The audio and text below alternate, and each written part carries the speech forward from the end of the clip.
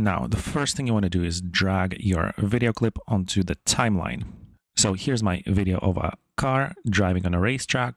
So how do we add a fade in effect, also known as fade from black, to the intro of your video clip? So we have a nice fade in effect. So the first thing you need to do is go to transitions and start typing fade into transitions search box.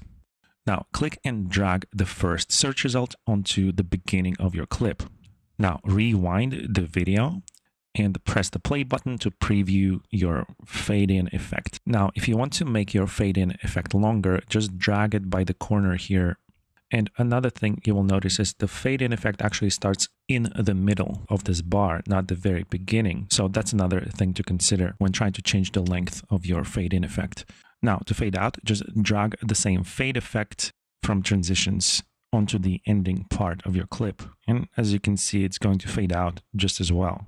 Now, to remove the fade in and fade out effects, just click on the effect box and press delete key on the keyboard. Now, there's another similar way to fade out in Filmora video editor, and that is the dissolve effect. So if you type dissolve into the search box over here and drag it onto the timeline where your clip begins, and I'm going to add another one to fade out.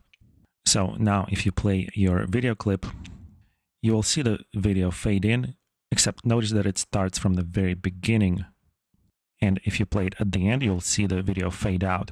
Now, the difference between fade and dissolve is that the dissolve is used for cross-fading between two different videos, which I'm going to cover in my next tutorial. And the dissolve effect can also be controlled as far as its length goes. You can make your fade in a lot faster. So here's an example of that. And if you want to make the fade in effect longer, simply drag it out farther into your video clip. Now, if you need more precision over the length of your fade out effect, simply right click on the dissolve effect and go to duration option. And here simply type in, let's say 2 seconds exactly, and click save. And now you have your fade in effect that will last exactly 2 seconds.